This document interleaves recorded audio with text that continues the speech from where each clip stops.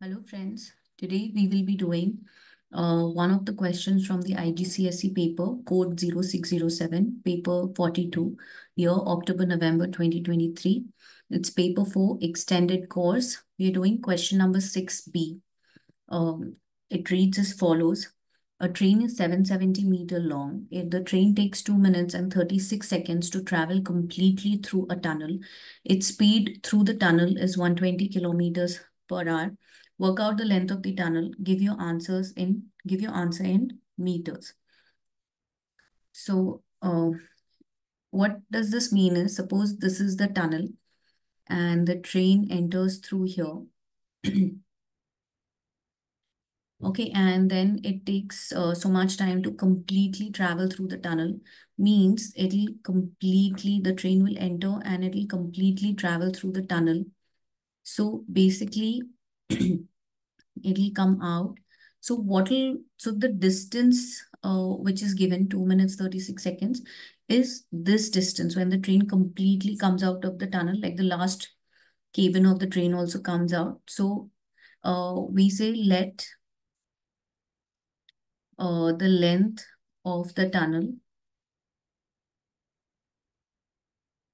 be x.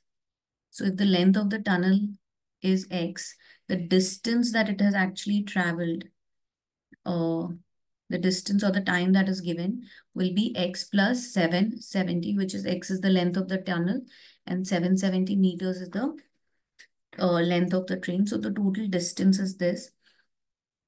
Total time is 2 minutes 36 seconds. Since we have to calculate in meters, we'll convert this into seconds. So 1 minute is 60 seconds. So 120 seconds plus 36 seconds is 156 seconds. Then we have to calculate the speed. Now the speed is given into 120 kilometer per hour. Since I need it in meters, so 120 kilometers is 120 into 1000 meters, and 1 hour is 60 minutes and 60 seconds. So we'll convert this. You cancel this, cancel this, cancel this. 6 ones are, 6 20s are, 3s are, 10s are. So it is 100 over 3 meter per second. Now, so the formula for distance is speed into time. So distance is x plus 770. Speed is 100 over 3 and time is 156. So I'll solve this. So I get 52. So x plus 770 is equal to 5200. Therefore, x equals to 5200 minus 770. Therefore, x equals to 4430 meters.